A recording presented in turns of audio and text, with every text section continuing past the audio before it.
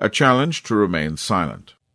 With the recent upsurge of Calvinism, a number of leading Calvinists have begun to take a far more aggressive stance in its public promotion.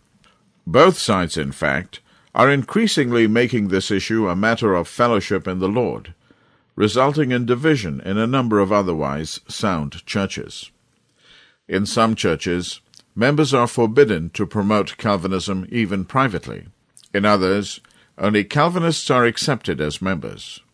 Of course, the latter has been true of pastors and mission candidates for centuries in nearly all Presbyterian churches, and even in some Baptist churches.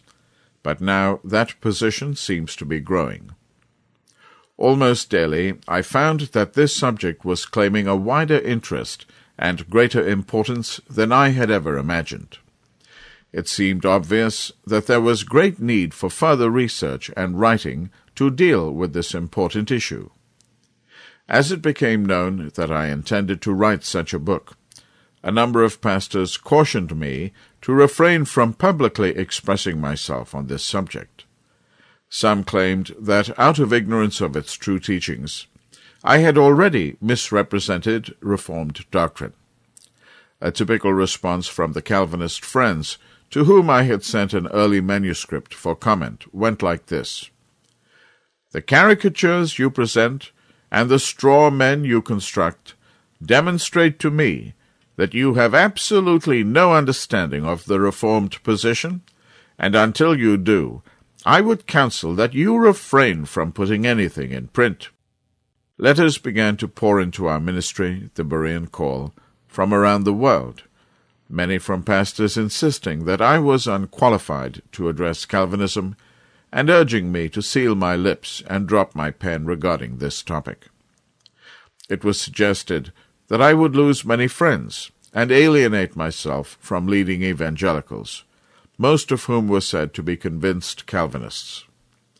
Furthermore, who would publish such a book, since the major publishers had brought out many books supporting the other side? What moved me most was the concern earnestly expressed by close friends that a book from me on this issue could cause division, the last thing I wanted. "We can hear it now," several friends told me. "Here comes Dave Hunt again. This time he's attacking Calvinists." That concern weighed heavily upon me. One must be willing to accept wise counsel, but the advice to remain silent, though given by so many out of genuine concern, seemed, after much prayer and soul-searching on my part, to be ill-advised.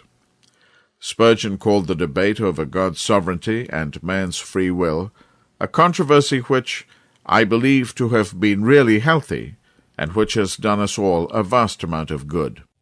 My heart's desire is that this book will be only to God's eternal glory and to the blessing of His people.